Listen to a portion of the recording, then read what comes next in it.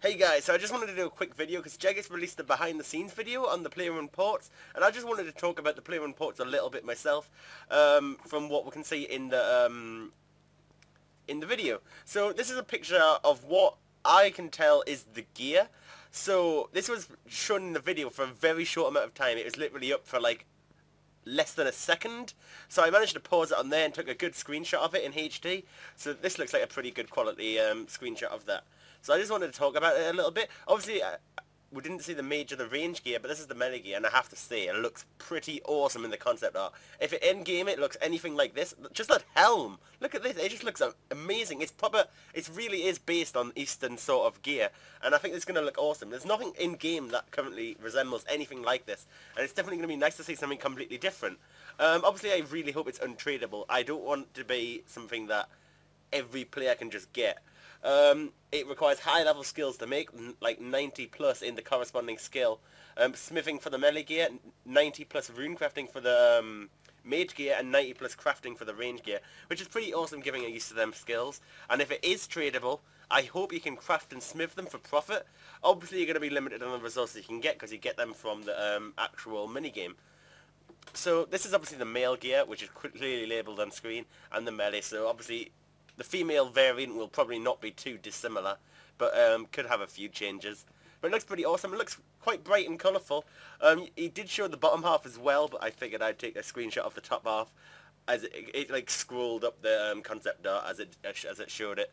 So I took another screenshot just of this. Now this clearly looks like the interface for the mini game. Obviously there's more interfaces than just this one. I just wanted to take a screenshot of this one, but it definitely looks quite complicated. The mini game itself definitely looks like it's going to take quite a lot of skill and thinking about it and logic, rather than just like a mini game that involves absolutely no logic whatsoever. So like, what's it called, Livered Farm, which is just literally doing a rigorous routine again and again and again, and it takes no thinking about whatsoever. This, you're going to have various things, you're going to have so many things going on that you guys can actually think about it. Think about what's going to be best. You're actually going to need your logic. It's not just going to be something you can go and do really easily and get the gear. It's definitely going to take quite a lot. So the interface definitely looks quite complicated, and you can see that this is like an interface that comes up, because you can see the background is still like, say, your regular RuneScape, and then this interface is over the top, and you can see the little X up there. So it does look quite there's a lot of things on screen. There's different sections up here, different sections up there. What they are, we'll find out, but definitely going to be a lot to keep watch on. So you got like morale and seafaring down here, and success rate, and how long it took, I assume, is what it means, or how long it will take, and then that'll start it. I'm not sure. I assume the morale is the morale of your crew, so how positive they feel.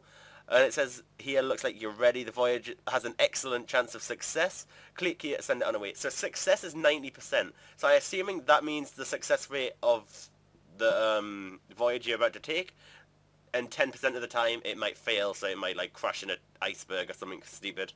But so it looks like you can select different items. You can see like in the background rudders, hulls, rams, figureheads, and deck items too. So he's actually selected deck items too here on this screenshot, and you can see he's selecting certain things that you can go on, and you can see certain things that unlock or locked, which you'll probably unlock as you go through the minigame and progress doing higher class and higher class voyages to different places.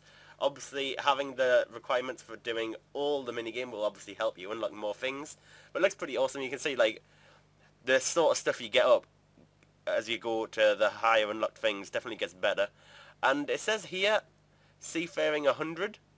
Now, if you go to the top, it says 360. I'm not sure how this is going to work, or if it's going to be like a case you've got 500 points. You can spend them on a weathered rigging, which costs 100, and like an oak rudder or something, and that'll cost another 200 or whatever, and you've got a limit on how many you can spend. I'm not sure or if that's a total, but looks pretty awesome. Definitely looking forward to it. It's going to be something completely different to anything we've really seen in RuneScape before, and it should be pretty awesome. And I have to say as well, if you watch the video, it does have some pretty awesome graphics, which you can just find on RuneScape's channel. It should be the most recent video.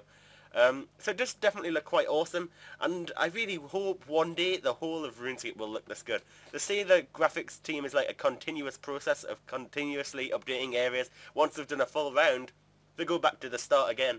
Like, you say you update Varrock and then you update the rest of RuneScape, you're going through, like, Farley, Ardy, the elf lands and everything, and by the time you finish everything else, Varrock will need it again. That's what they're sort of saying. But I'd really like a lot of old areas to be updated to this sort of quality, because it is a lot better. But anyway, that's all from me. I just wanted to do a small video and talk about it a little bit. I have to say, this game, the minigame should be awesome. I'm really looking forward to it, and I'm really looking forward to seeing the other gears as well. Should be really interesting to see how good they are, whether they have set effects and stuff. But is it going to render next armors useless? That's another thing. Because it's never been a case before where it's been worrying to release new high-level gear. In the case when they release like Torva over Bandos, Bandos isn't that expensive. I know to some people it might be, but it's only like 15-20 mil for the chestplate and tassets. That isn't too much. But like when Torva was like 300 mil for just the body, you gotta think, if they release gear better than that, it's really gonna have an effect on its price. Obviously it's crashed a lot now, but it's still quite expensive gear. And if they make it completely useless, it's gonna crash a lot. It's gonna crash quite hard, I assume. But who knows what will happen? But we'll see on Tuesday or Wednesday if they release it on Wednesday. Anyway, guys, thanks for watching and listening to me. Hope you enjoyed.